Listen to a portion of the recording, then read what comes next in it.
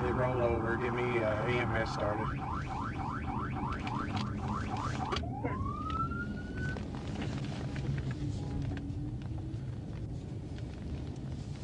Anger, tears, and searing questions about the death of 12-year-old Leiden Boykins Friday morning. He said, Granny, I'm on my way. I'm almost home.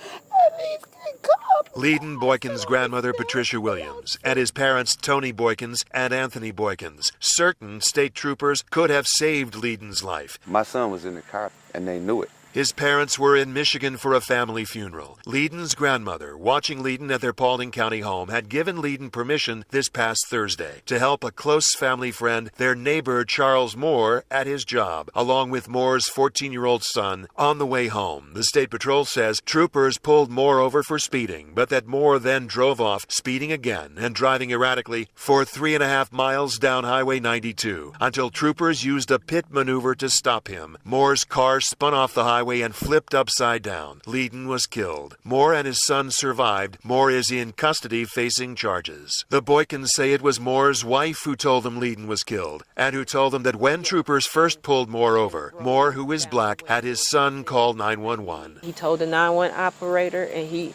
said, I need for y'all to get a supervisor out here. There's too many police cars, and I'm in fear of my life. Leiden's father, Anthony, says troopers would have seen there were children in Moore's car, and that he drove away while still on the 911 call. Did troopers think they were rescuing the 2 children in Moore's car, and that the pit maneuver was the only way to do it? But they couldn't put a roadblock up and protect those kids.